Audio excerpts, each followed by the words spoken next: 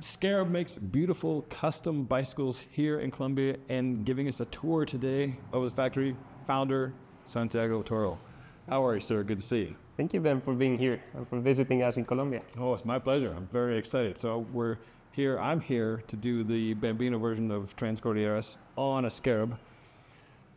You and I spoke a few months ago about which type of power motor to buy. You guys have 6 different bicycles. Yes, correct. As base points, and then you can customize geometry, angles, not the tube materials, but the tube thicknesses. Exactly, tube specs and diameters. And then you can also do a similar thing with the design. A lot of base designs, and you can custom tweak it. When you and I spoke a few months ago, I had no idea I was going to get the chance to come here to ride, so I went with the skinnier version of the power motor. There's also a bigger version. Yes, correct. What is your favorite part about making custom bikes for cyclists? I think the best part about building bikes, custom bikes, is that there's always some sort of I don't want to say lack of confidence, but people are a bit afraid because we're selling a PDF, a very expensive PDF to be right about it. And people are like, all right, this is a leap of faith, and they jump into it and they follow our lead in very risky stuff, like, hey, we're gonna make a super aggressive bike because you're more of a racer, or we're gonna do a more endurance bike because you wanna do this and this dream trip. And then Alejandro takes over and obviously pushes a bit your boundaries about design. So it's always some sort of a risky thing with a bit of a faith involved by the customer. But it is always so amazing when people come back and follow back with us and tell us what they felt and how we achieved what we told them that we were going to achieve on that bike.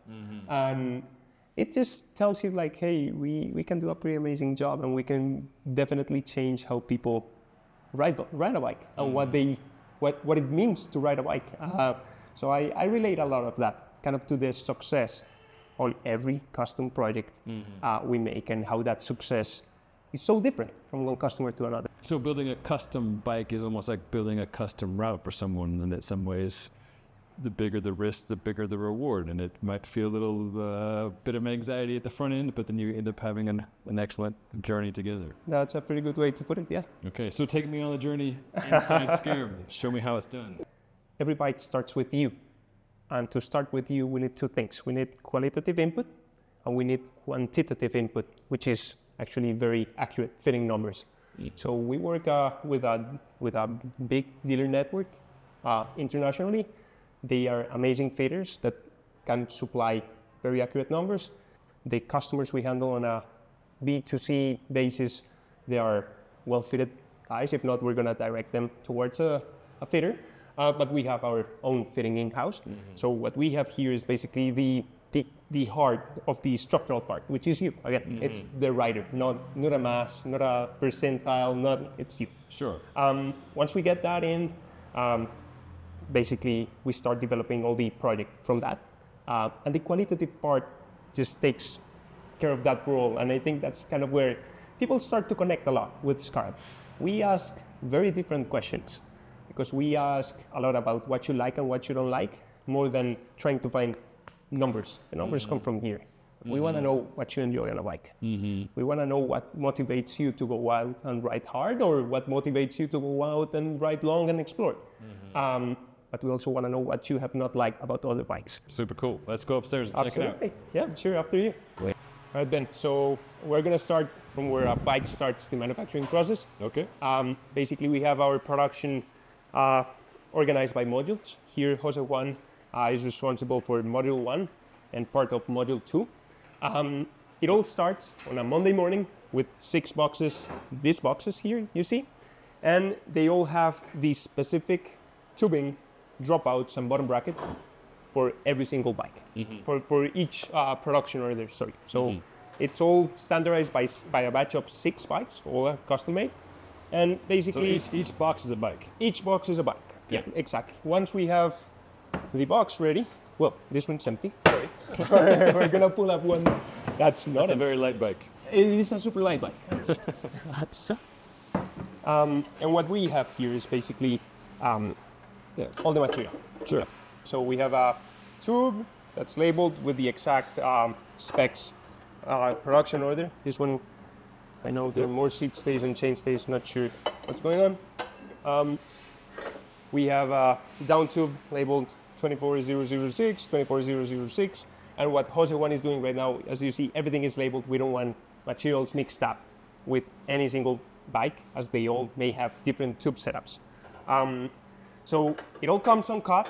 What we do is we set up on the mill and on the other machining equipment, we set up the cutting, and we have a PO ready for each bike. So what we have here is the geometry, all the specs, cutting, setting up the jig, bottle boss positioning, production order specifics. So you get to see if it's going to be a T47, 44 millimeter head tube, if it's going to have any specific cable routing, like Shimano Di2, if it's going to have a frame pump, like everything is considered here. This is kind of their... But before you get to this, you have been working with the customer for exactly what they want in terms of geometry, in terms of paint, in terms of, yes, do they want a frame? Exactly. They want Di2. Exactly, yeah. So that's all specified well ahead of time. Now we're in the production phase. Once we get approved, what you're saying, a bike, not even a geometry, but we like to get approval on a bike, because we want to consider even the...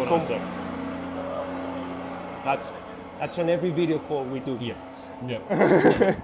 So we need to consider tire clearance, what groups that you're going to be riding, like all these specs of the bike are actually part of the handling and of the personality of that bike. So the more we get, the better. Once we have all that put into a bike, we create a geometry, and out of that geometry, we create all the specs for it. How long does that process take before you get to here, from when you and a customer first start talking to when you have the specs fully printed out? Basically, that Monday morning comes 6 weeks after you made the deposit. Okay. So it's 6 weeks to finalize 3 steps of design.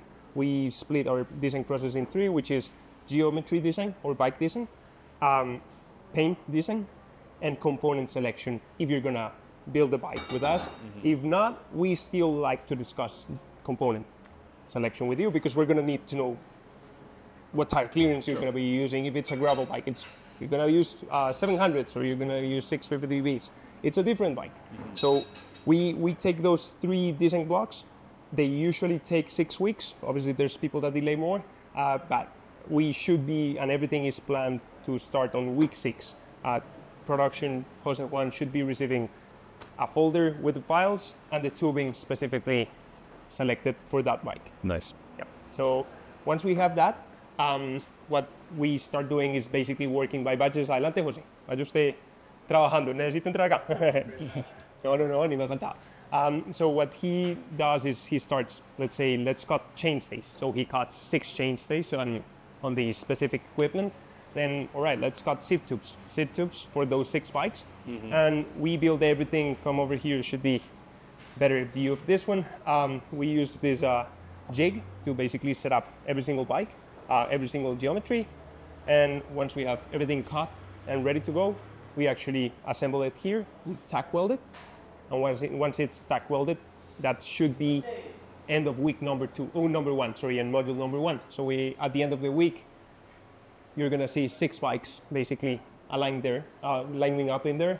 Every one of them is tack welded and ready to go.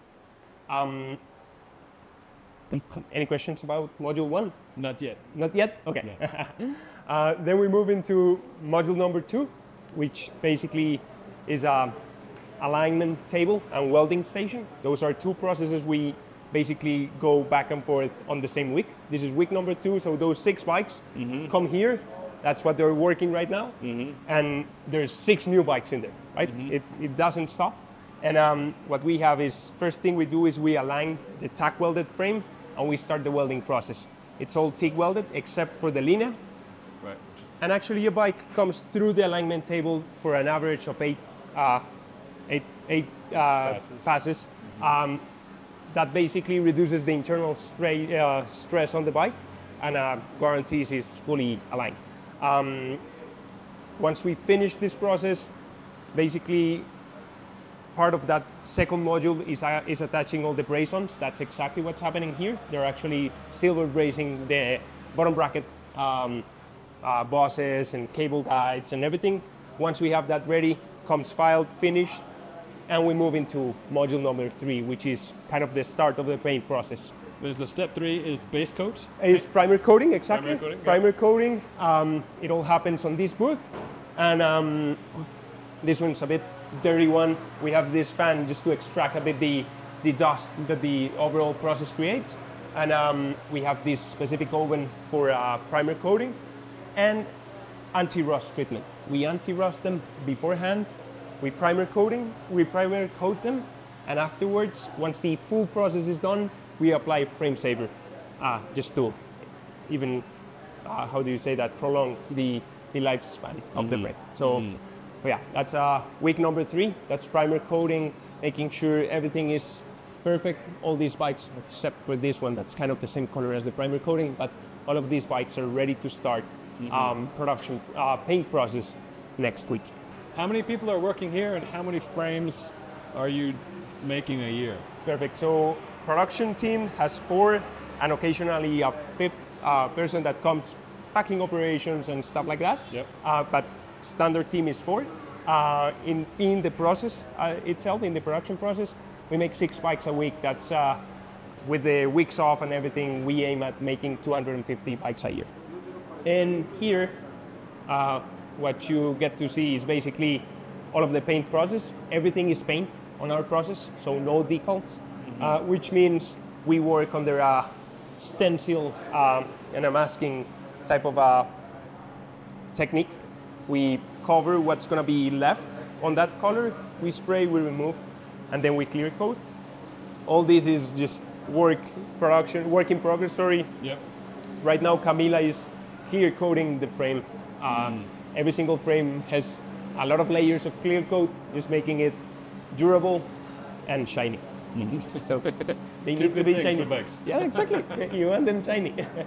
So I'll let Alejo elaborate more about what's the inspiration and the idea behind all the paint job. But as you can tell, there's very specific Colombian elements present on each bike, either a flag or a made in Colombia text in Spanish. But definitely the concept overall has way more deepness than simply adding a flag. Yeah, it's not just surface level. Exactly. You guys are living it. Great stuff. Absolutely. Thanks, Santiago. My pleasure. Yeah. So Alejandro, how does the design process work from getting from an idea in your head or the customer's head to coming out on a bike with some custom touches and some of your own touches? Well, it's a long story. I will try to make it short.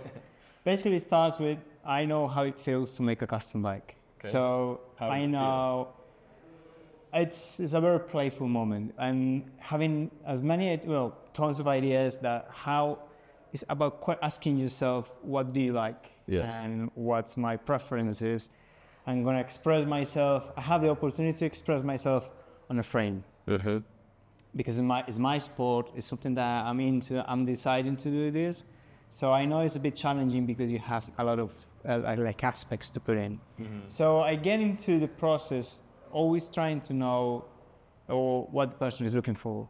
And we as a brand started developing different tools to help the process. So we offer different complexities or more simple approach to different designs to help express every customer or every client or every person. Sometimes they become friends. So I always try to push the person and the boundaries of every person is your opportunity to get involved in the process. It's not a bike that you get off the shelf and that's it. When there's a regular process when you buy a bicycle and I give it a shot. But this time is that you get involved in the process. So it's a bit challenging for some people because it's not something that we're used to. Like we have and you feel like having tons of alternatives is a bit daunting, but then that's what I am there for, try to balance the ideas and to show you how easy it can be. I found it very helpful, and I appreciated having different options to start with. Some, like you say, were fairly simple, single color, tricolor,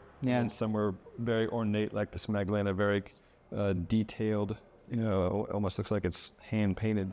And then, so like having different neighborhoods to get, I don't like this, I do like this, and then zeroing in and then having a conversation like, how would you like to tweak it? What about this? What about this? And then there is some back and forth. Yeah. It's not like you just have to pick once and then that's done. Yeah. The customer can give you some ideas.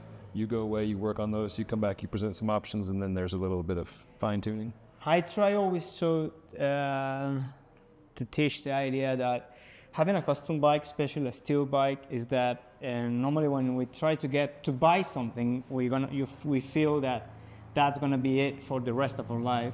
Don't mess it up. So yeah, that's the Don't feeling mess it that will up. happen. And so I always say, you know what? Our bikes can be repainted over the years because your likes are going to change. So every opportunity, every moment that you're gonna paint a bike is a new moment. And just think about this moment and a bit further away.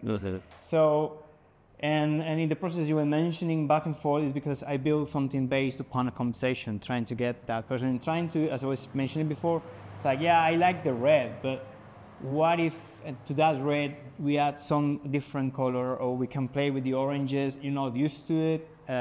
So I try to push the limits of something that you are comfortable with, but it's very new to you. So get as maximum as possible, something to dare yourself to get into something that you haven't done, that you didn't know you liked it until you see the overall aspect of the bicycle. So different bike models, different paint schemes and complexities. For example, some of them, well, we always as a brand try to showcase Colombia and have a picturesque, colorful. So tell me about some of those Colombia-specific themes.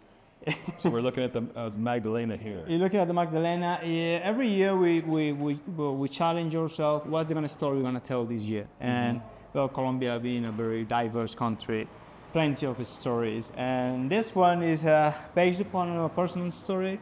Which I think we all cyclists as persons get sometimes in our lives to tough situations emotionally. And I just took a bicycle, which wasn't this one, but I just took a bicycle to do this bikepacking. And the routes I took, well, I started to gather in my mind images, ideas, feelings, sensations. And there was a point in the journey that I get the bicycle on a boat crossing the Magdalena. And Colombia is a country that was developed along the river from the oceans, from the Caribbean Ocean to the middle of it. Well, that was the main route. And from that spine, all small roads start to diverge into different regions. So all the route I did was kind of that, meaning I get to the central part and then I start doing all these roads that were gravel. When I just finished the journey and I start like something just happened to my mind, start researching a little bit and kind of understood all this story, and I say I just crossed this one, and this was being used by mules crossing the Andes, which is not you're gonna feel it in a couple next days traveling along Transcordilleras. So I just wanted to kind of make an homage to the river, basically, and to the old maps. An homage to the Magdalena River. Yeah. So I tried to put a story of Colombia into the bicycle. For example, that one that you will see in a moment, it's our 5-year anniversary. Our name, Scarab, comes directly from the old Escarabajos cyclists. I mean, we nicknamed the Colombian cyclists in the 70s, 60s, because they were fierce and tough to climb into everything. So we were specialists into that. So I realized we haven't played with our name. So why don't we make like this collection of bikes, especially beetle bikes, and as well the climbing, the mountains. So that's a map that's inspired on the topographical lines. So it's a kind of a small story. So I always, for example, you will see in this frame are depicted the Chiva buses, and there's still been a local transportation in the rural areas that connects far away country and towns that are depicted in Magdalena paint scheme. And every bus is different. Every owner of the bus or company that owns the bus decorates it differently. So when someone wants to make a Chiva bus, I always play is like, what are the colors that you don't like? Because you can play with other 100 colors to that bus, and they will make a good rhythm between themselves. So I always wanted to create a special spirit of the brand that is inspired on Colombia, where the bike is the bicycle is telling the story where it's been made. Beautiful bikes, beautiful stories, beautiful paint options. Thank you, sir. Oh, thank you, man. You have a campesino, so you know the story about that. Yeah. So you have 6 main types of bicycles, is that correct? Yes, that's correct. I can show you back here a bit about each. We have base models that we actually customize and fine-tune in riding characteristics and sizing for every customer. So we have the Linea, which is kind of, think about it like a hot rod. It's kind of a classic with a modern, both mixed together. So it's actually the only model we built with a logged construction. Okay. The rest are fully TIG welded. The Linea, we're super clear with that one. Only mechanical group sets and rim brakes. We keep it like we like them. Yeah, exactly. Yeah. That's the full soul behind it. We have the Letras in honor of our monster here in Colombia, and it's our climbing bike built out with a really amazing mix of Kaisei and Columbus. Letras, you were telling us, 80-kilometer climb. Exactly. Oh, it's and what's that? 3,200 meters of elevation gain just on one shot. So we want something that climbs. We want a bike that we would use to climb that. We make that one on rim brakes and disc brakes. Then we move into Santa Rosa. The Santa Rosa comes in 3 versions, an integrated version, fully internal cable routing. Then we have a Santa Rosa disc, which is with the traditional semi-integrated cable routing. And we have the Santa Rosa rim brake. This is kind of a do-it-all bike in terms of road racing. It's more of a very reactive, very aggressive and punchy, but still fairly light, depending on the components and the build materials used. The Apuna, which is what I like to call as a trail running shoes, if you want to put it into a different context. Yeah. When trying to explain to someone why this bike, this does it all. So it fits 38 millimeter tires, and this bike, it's an amazing road bike as well. So depending on the season, people play with tire choices. It is basically a Santa Rosa, just with bigger clearance and some very small changes in tubing that allow those clearances, but has a road bike racing soul. And we have the Paramo, our pure gravel bike, sorry. We make a couple of variants on that one, depending, gravel has expanded, you know about it, in many different little segments that can be interpreted for every single customer. So we have 3 versions of the Paramo. The standard Paramo, which is actually what you're riding, more of a gravel race bike. Then we have the Paramo Plus, which actually has fork mounts and a bit of extra tire clearance. And the Paramo Ultra, which is the one I'm going to be using in Transcordilleras, which is an adventure bike. So huge tire, lots of mounts all through the bike. So it depends on what type of gravel riding you do. We can base your bike on any one of these models. And then we have our latest launch, which is the Darien, which is a hardtail mountain bike. Pretty oriented into XC/marathon. We can optimize it depending on the right characteristics that you're looking. So this is, again, our base lineup, as we don't really offer any models, but we customize on top of those. All the way from the hot rod rim brake only to 2.6-inch new mountain bike. Exactly. You name it, we have something that can fit. Yeah, that's the idea. I have the Scarab Paramo with the Campesina paint scheme. Seeing the detail in the bike just evoked all sorts of romantic visions for me about Colombia. I've never been to Colombia before. I was so excited to come here to ride in general and to also try my luck at Transcordilleras in particular. So, what I did custom here was working with Alejandro to, add some custom colors, but then also add some custom touches like the Zia, which is from my home state of New Mexico, and then a little enjoy the ride up top. I was delighted to, the last few days, experience Colombia on a Colombian bike, and it was exciting to see in real life the designs that were on here as we're going through the different villages high in the mountains. The experience of riding here, the friendliness of the people, the absurdly beautiful nature that is all around. It has been an absolute treat to ride a Scarab in its home country of Colombia.